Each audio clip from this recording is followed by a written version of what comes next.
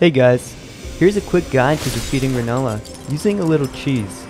This boss battle generally isn't too difficult, but she does have some spells that do massive damage, and in the first phase, you really gotta keep an eye out for falling books and chandeliers.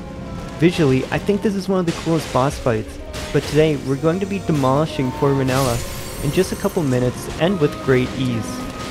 The first phase of this fight is going to be a little reminiscent from Dark Souls 3. You basically just have to run around attacking the lit up little creepers until her shield drops and she plummets to the ground.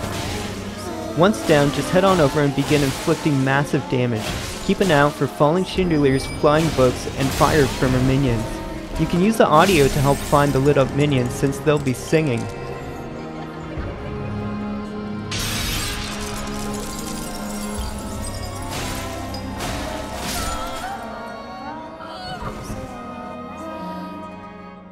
The second phase does get a little more tricky.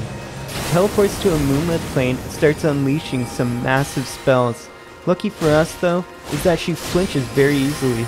So what we're going to do is summon our marionette archers. They shoot very quickly and will keep her in a state of near constant stagger. You should have picked up the marionette archers earlier in the dungeon. If anyone missed them, I can always do another video of their location. Just let me know. Feel free to summon your archers in phase 1.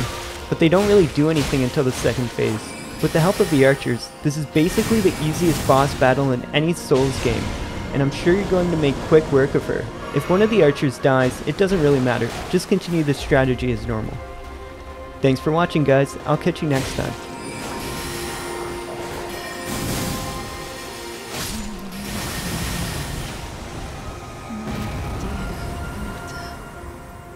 Weave thy night into being.